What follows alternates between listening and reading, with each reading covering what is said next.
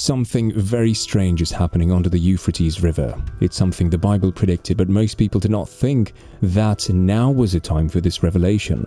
Join us as we set out on the journey to reveal the dark secrets about what's happening under the Euphrates River. The river Euphrates has a massive significance in biblical history. The first book, Genesis chapter 2 verses 10 to 14 reads, "A river flowed out of Eden to water the garden, and there it divided and became 4 rivers. And the name of the third river is the Tigris, which flows east of Assyria, and the 4th river is the Euphrates." The Euphrates was one of the life-giving savers of the earth. Nowadays, as the river has dried up and its water level dropped a significant amount, some structures resembling prisons were revealed in the riverbeds. Many civilizations have flourished on the banks of the great river Euphrates, that stretches from the first Babylonians through Sumerians to modern civilizations. So were these structures made for the criminals as a prison in these civilizations? We could say that's the case, but there's a problem. Some strange noises are coming from the underground and are emerging through a break in the riverbed. A video capturing these mysterious sounds has surfaced on the internet, adding to the puzzle and shocking believers all around the world. Hear it for yourself. How weird is that? Who makes these sounds? Demons? Humans? Goats or cows trapped underground? Surprise.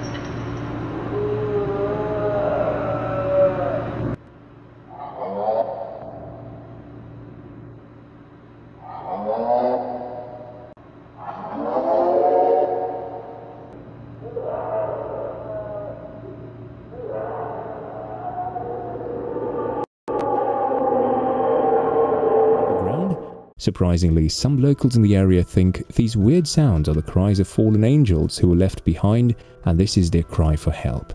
Given that we only have one video to support these claims, it's crucial to approach them with curiosity and a fair dose of skepticism. Also, it's important to know who the fallen angels these people are referring to are. These fallen angels are characterized as demonic beings trapped in dreary darkness at the Euphrates River. According to Euphrates chapter 6 verse 12, they symbolize a part of the spiritual conflict that humanity is involved in. In this conflict, we fight not against flesh and blood, but rather against the authorities, cosmic forces, and spiritual forces of evil. In the epistle to the Ephesians, Apostle Paul writes, "For our struggle is not against flesh and blood, but against the rulers, against the authorities, against the powers of this dark world, and against the spiritual forces of evil in the heavenly realms." Why are they bound? What does it mean to people around the world? Is this how angels sound? The reference to these fallen angels is made in Revelations. Chapter 9 verses 14 to 16 reads, "It said to the 6th angel who had the trumpet, release the 4 angels who are bound at the great river Euphrates." These 4 angels who have been bound by their prior transgression are also satanic angels.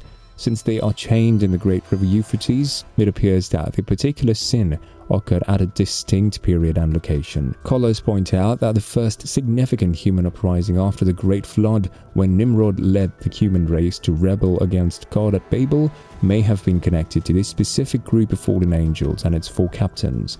God had dispersed the people throughout the world, confounding their tongues after this. An interesting fact is that this place is located on the Euphrates. But there were some angels who encouraged Nimrod to go with this endeavor. They were the worshipped bodies of Nimrod's Tower of Babel. These angels made Nimrod build this massive temple tower unto heaven. Their rebellion was the greatest, but God didn't disperse them as he did with humans. Instead, they were restricted to the Euphrates, where they had set up camp.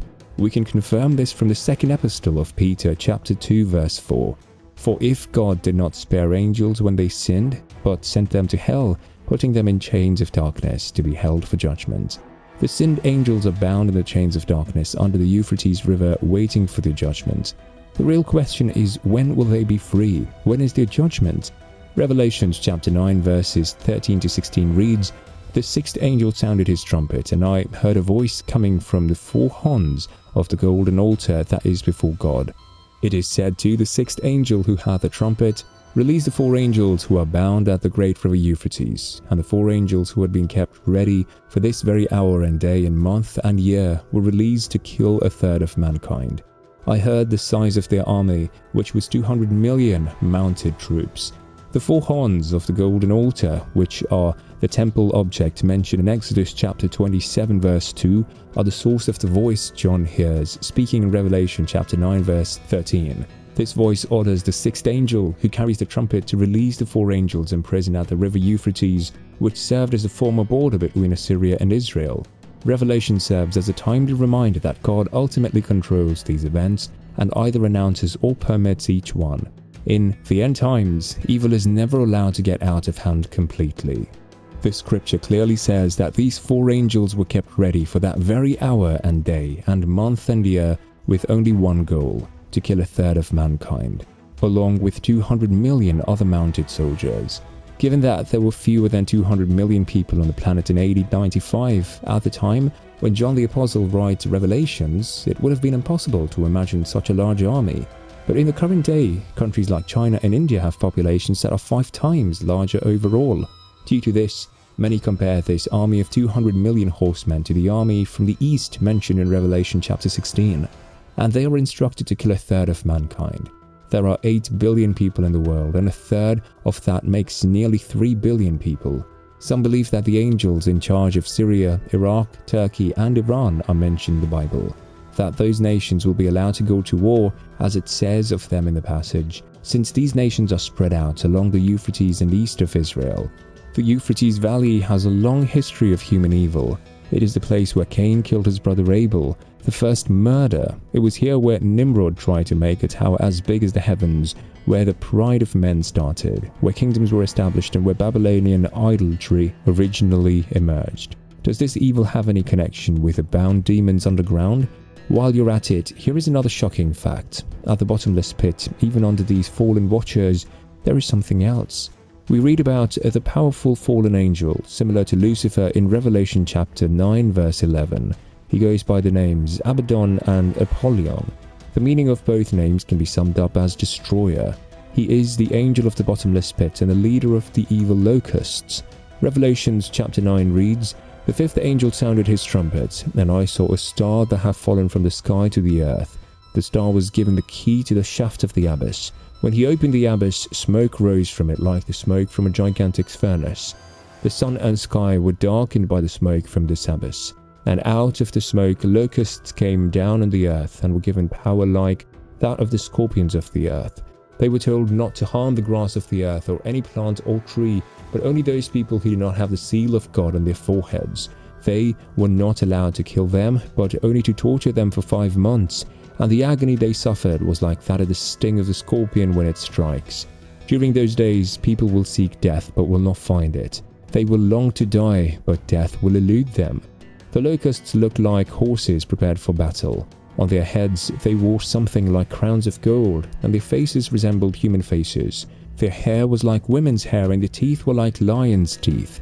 They had breastplates like breastplates of iron, and the sound of their wings was like the thundering of many horses and chariots rushing into battle.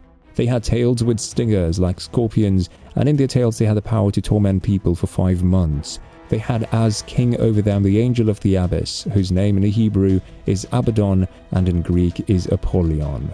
There is a chance that this might be the horses depicted in the release of the 4 angels. Along with the fallen angels, 200 million soldiers and horses of weird description are set out to eliminate 1/3 of mankind. These strange horsemen can withstand natural fires that mankind won't be able to withstand. Perhaps the king of the north, who led his army into Israel in the middle of the tribulation, was Apollyon. Christians consider demons and angels to exist. Atheists and many others do not believe in them, but everyone who passes away will understand they are real. As a result, when we enter the spiritual dimension where these things exist, our ignorance will come to an end. We can say or laugh at whatever we want up till then, but the end times are way nearer than we think. Jesus said, "Blessed are those slaves whom the master will find on the alert when he comes. Truly I say to you that he will prepare himself to serve and have them recline at the table, and he will come up and serve them." Are we living in the end times? Let us know in the comments. And don't forget to like our video and subscribe to our channel if you haven't already. Thank you for watching, and we'll see you guys soon.